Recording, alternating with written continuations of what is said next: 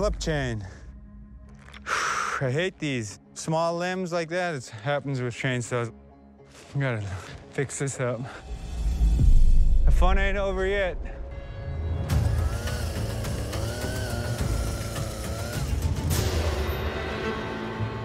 Okay, I got my poles. Time to get to work.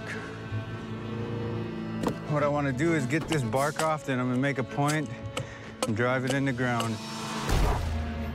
One of the benefits of living in the woods, you gotta be creative.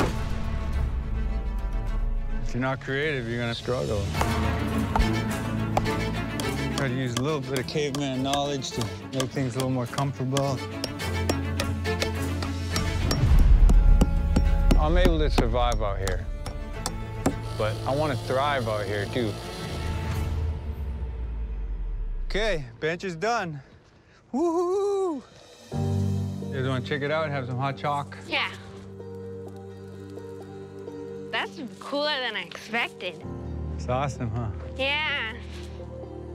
We got our rocks, we got our cottonwood, we got our bench, nice backrest. You see how this thing is? Look, see how it just smolders? Before Western society came, before there was matches and lighters and stuff, this is how back in the day people carried their spark. Because believe me, no matter how good you are at making a fire, you wouldn't be able to make one at 50 below. And without this spark, without this birch punk right here, easily we could not be here today. We'd be wiped out, extinct in this area of the earth.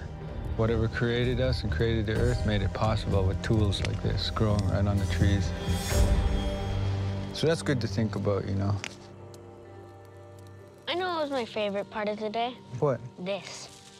This is your favorite part. Good one. Now that these gnats are gone, we got the perfect spot.